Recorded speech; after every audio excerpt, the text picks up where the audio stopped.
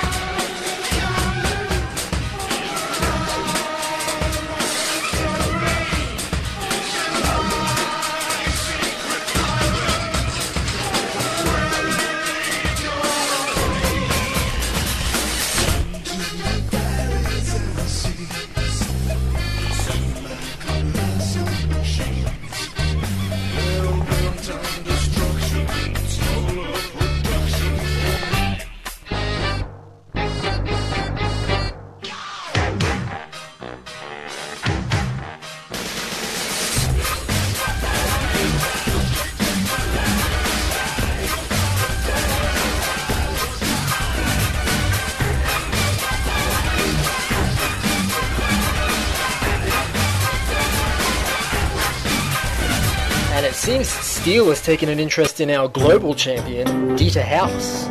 Here he comes now. I don't think he's the kind of guy who'd take kindly to being called out like this. But could Steele persuade him to join the group? Or is this just some kind of trap? I don't know how to feel about this, ladies and gentlemen. Let's just see how this all unfolds. With a little drop of poison, nobody knows. They're lining up to go insane. I'm all alone. And House, as usual, is a man of few words, announcing that he'll give his decision later in the night. Anyway, let's get on with the night, and I believe we're heading into our first match now.